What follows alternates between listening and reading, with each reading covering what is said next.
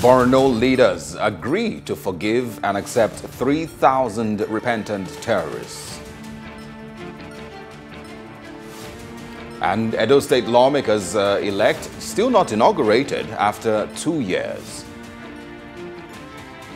This is Plus Politics, and I am Osaogie Ogbonwa.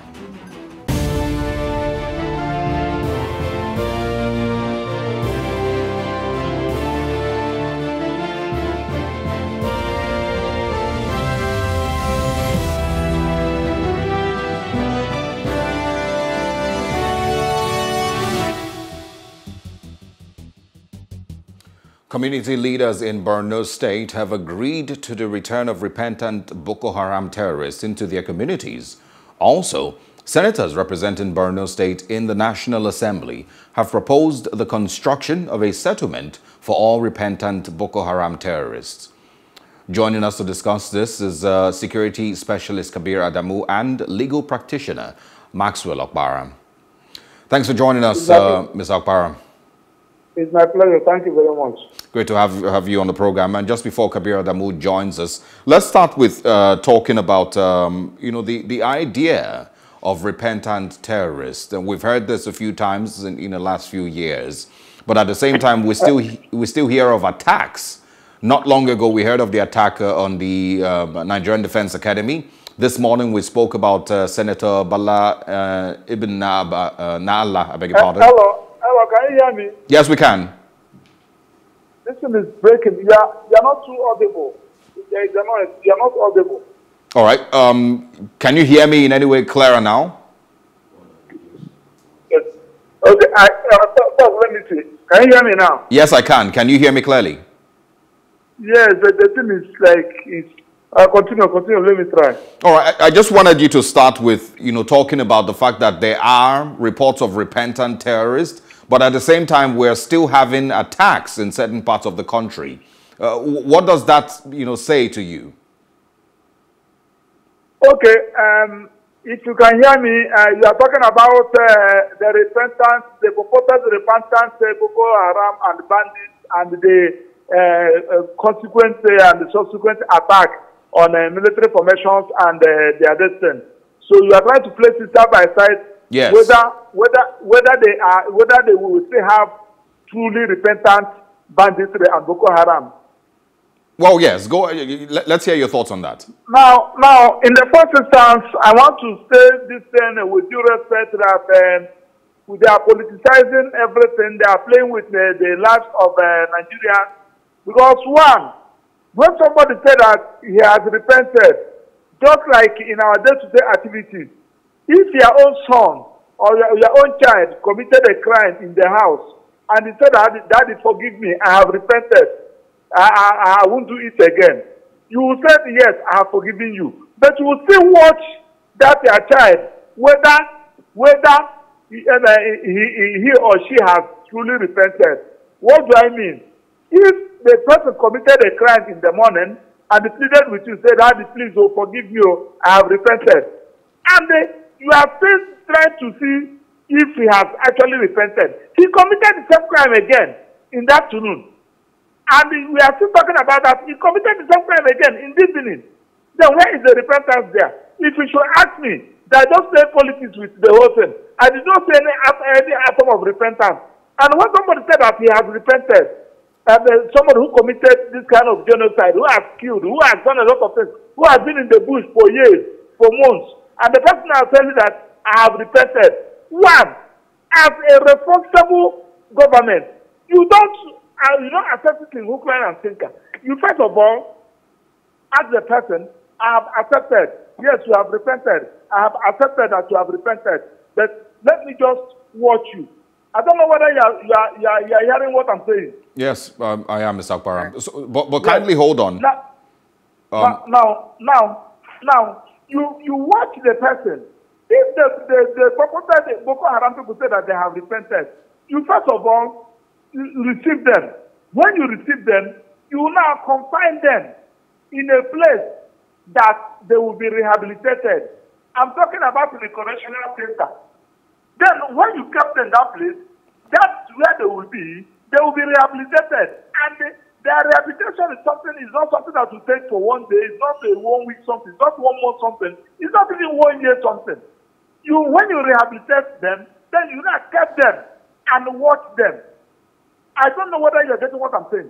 Somebody who has been living in the bush, committing crime for years, will just wake up and say that he has repented. Under 3 days, you ask him, under 1 week, you ask him that yes, I have sinned, you have repented, you have let down this thing. You recruit him back to the military. You recruit him back, you release them back to the society. Are we not joking? All right, hold on, Mr. Okpara. Kindly hold on. I want to bring in a security specialist, Kabir Adamu. Mr. Adamu, can you hear us? Yes, I can hear you. Good evening. Good evening. Thanks for joining us. Great to see you again.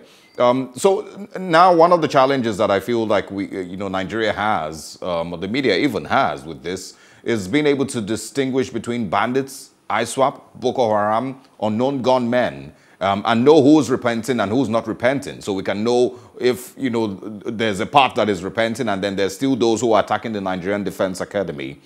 But aside that, is it possible, or should we instead be rehabilitating these people while being incarcerated? So, yes, and, I agree with you totally that this is one of the challenges, not just with the media, but even with some policy makers, unfortunately, the inability to disaggregate the various players within the security subsector. It's very important that we disaggregate them. And then once we disaggregate them, of course, we will know what is driving them. We'd also know what to do to address the challenges. Now, the repentant ones that we have seen in the last few weeks are in the Northeast, and specifically from two groups. And in fact, if I narrow it down from one specific group, that is the Jamaat al-Ahl Sina Lil-Dawat wal-Jihad, otherwise called Boko Haram. Now, there are a few members of the other group, which is the Islamic State in West Africa province, that have also surrendered. Now, having said that, why are they surrendering? Are they surrendering because they have recanted on the ideology in the first place that led them to become terrorists? The answer is likely no. The reasons that we're hearing that is making them surrender are reasons around difficulty in their camps, then the fact that their commander has been killed, and the fact that the group that led to the death of their commander, which is the Islamic State in West Africa province, is giving them the option to either join in their fold or to go back to the Nigerian military. And it's all propaganda.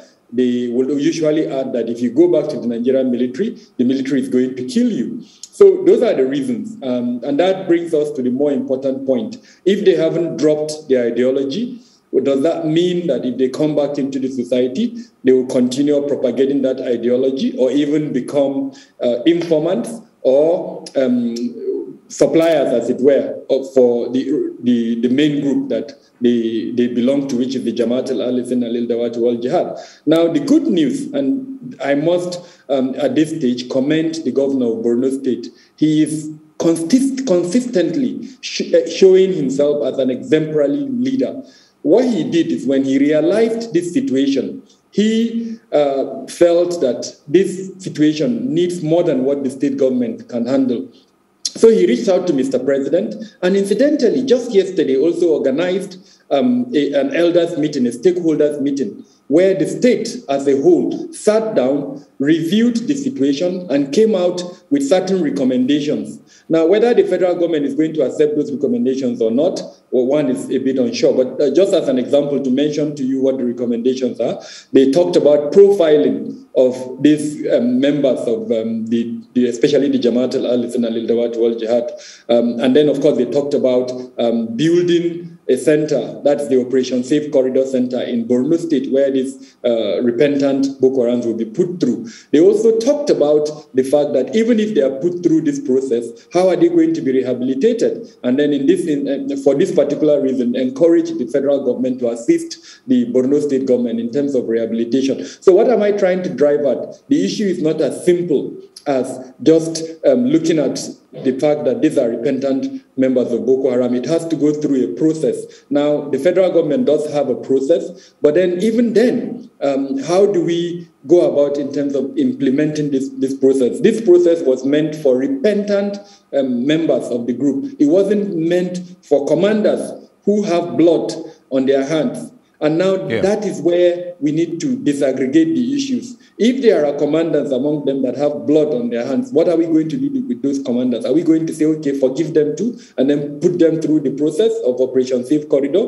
Perhaps in the course of the conversation, I will talk about this other component. I will stop here. Okay, we're going to come back to you. Maxwell Okpara, let's bring you in again. You know, and I think this is also one of the angles that is important in this conversation. Who really should be giving forgiveness to people who have caused loss of lives in tens of thousands? There are currently people in IDP camps scattered across northern Nigeria, and even down here, down in Edo State. Should state governors be able to give, offer forgiveness to these terrorists on behalf of the people who have been the victims of their atrocities? That is what we are talking about. I don't see the reason why everybody should be talking about the person who committed the crime. Nobody is even talking about the victim of the offense, the crime. They should have been, first of all, get those people for their welfare. The people that suffered, these people have lost their husband, they have lost their wife, they have lost their father, they have lost their mother, they have lost their children, and they're in the camp. Then the criminal that was not even see any sign of repentance in him, you are not thinking of how to make him to be happy, how to make him to be relax, to relax. Then nobody's talking about the people in the IDP camp. Is it not funny? Are you not encouraging people to go and commit crime? You are encouraging people to go and commit crime. After committing crime, you will now come back. They will still enjoy the proceeds of their crime. They will still go free in the name of amnesty. Someone that have not even repented. So I don't know how to place this thing. I don't know how to address this issue. It's confusing. Amnesty is not that they are using amnesty. Go and check what is amnesty. I've discussed it in several fora. Amnesty is, you don't misuse amnesty. Amnesty has to do with somebody who committed a crime against a state, and the crime has to do with his political undertone. Boko Haram banditry, what are you fighting? What is that you are fighting? What you call it? Yar'Adua was able to exercise that amnesty for the men, the Niger Delta militants, because they have something they are fighting, and he was able to address that issue. And they are giving amnesty. These people now, what are they fighting for? What are they asking for? These are the people that is killed, that they name, they do everything in the name of money. And you said that they are giving them amnesty, and they have subjected a lot of people. They have sent people to their early graves, and they are giving them amnesty. So I don't know that they are using it. I don't know how to place it. As far as I'm concerned, they are joking. Kabir, they are joking. They are not serious. Yeah, Kabir Adamu, I want you to also respond to that. Is it fair for the Borno state government or for the Nigerian government to give amnesty or to grant forgiveness to those people who have committed these atrocities for the last decade in Nigeria? Is it fair that the government gives amnesty to these people on behalf of the victims? So it's a very complicated situation, and frankly, I wouldn't use the word fair because there are so many components to the situation. Again, we cannot isolate the move. I don't even know what to call it at this stage. We cannot isolate it from the general counter-terrorism operation. If you give me a little bit of time, I'll give you background to where we are, why we're where we are at the moment. In 2014, the then Minister of Foreign Affairs, if I remember well, Minister of Foreign Affairs, Dr. Ngozi Okonjo-Iweala, who is now the DG took a document called Countering Violent Extremism to the United Nations General Assembly meeting, which normally holds in every September.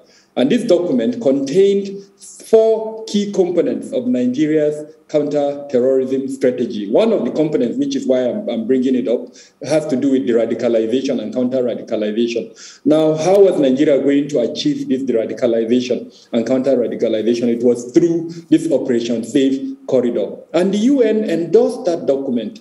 Not just the UN, several multilateral partners, including the EU and other development organizations that that are present in Nigeria. And as far as I know, they donated to that effort. And that was how Operation Safe Corridor was eventually implemented in 2015 under the current administration. Now, let's lead up to 2021. As far as I know, there is an institute in Gombe State that puts these persons, let's be very careful in the use of words. They are supposed to be low-level members of the group that have repented, not commanders. They put them through 16 weeks of intensive de-radicalization effort and counter-radicalization effort that about 18 different experts, including skill acquisition, vocation, training, name them. And at the end of this 16-week period, a psychologist will evaluate the process to determine whether the radicalization process was successful or not, after which the person would be released and then he or she would be rehabilitated. Now, I have had this privilege of evaluating some of the components of this entire process. From the time the person comes out from wherever he is and declares himself as a repentant terrorist, the process starts from profiling him through to documentation, during which several questions will be asked, and then he will now be transported, if he is accepted as someone that can be put into the program. Of course, there are others that will not be accepted, and they will be subjected to the normal chains of our, laws, as perhaps under the Terrorism Prevention Act or whatever it is that they've been found guilty of. Now, the challenge has been over time, and I'm sure my co-discussant, who is a lawyer, will understand that conviction is always a huge problem in Nigeria. So you are faced with one of two things. If someone is arrested, either you put him through the Operation Safe Corridor or you subject him through the court processes for conviction. I am not sure, and perhaps my lawyer co-discussant would clarify this. How many of them have been convicted under the Terrorism Prevention Act, amended 2013? I am not aware that one person. But so isn't it a failure of the Nigerian government to have the Terrorism Act and still not be able to use it at a time like this?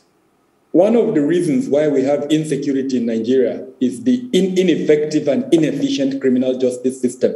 I don't even need to go far. Currently, we're dealing with a situation in politics where you are seeing courts of competent jurisdiction of the same ruling on issues that have created a situation that as a non-legal person, I'm embarrassed that were happening. So it's the same situation that you're having in other parts of law enforcement.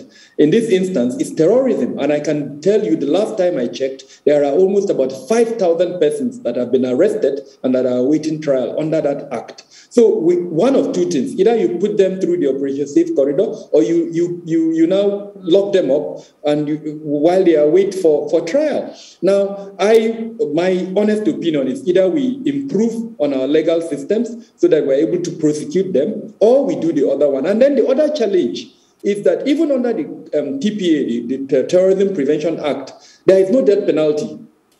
I think the highest sentence in that law, if I remember well, is around 15 years. So what happens after 15 years? That person has been prosecuted, he's been sentenced. At the end of the day, he will be released. And when he's released, where is he going back to? He's going back into the society. Well, 15 years should be enough time for proper rehabilitation and for de-radicalization, I believe, if the government truly has. Because I remember they changed the name from to Nigerian Correctional Center or something like that. But, shouldn't that be enough time to correct? The entire criminal justice system has issues. So the correctional services have their own issues. I can bet you at the end of 15 years, what you have is a more hardened criminal and terrorist and not a rehabilitated terrorist. And this is a fact, unfortunately. Right. Okay. Maxwell Okpara, I'm coming back to you now to share your thoughts on what do you think, is the possibility of actually de-radicalizing, some of all these persons? And do you also think that the government should be able to take a firmer stance against terrorism to prevent anybody who wants to consider joining a terror group in the future? The thing there is that you must treat a terrorist as a terrorist. That's just it. You can witness what happened. Nnamdi Kanu is agitating for self-determination using his organization called IPOB. This government quickly went to court, declared them terrorist organization. And I think that one is not enough. Nnamdi Kanu's house was attacked. He ran away. Now, this government now did everything humanly possible to bring him back to, and brought him back to this country to come and face his trial. Now, if they can spend this kind of money, what is stopping them from getting all these terrorists, these people that are committing this terrorism act in this country? I'm talking about the herdsmen, the banditry, and the Boko Haram. What stops you from even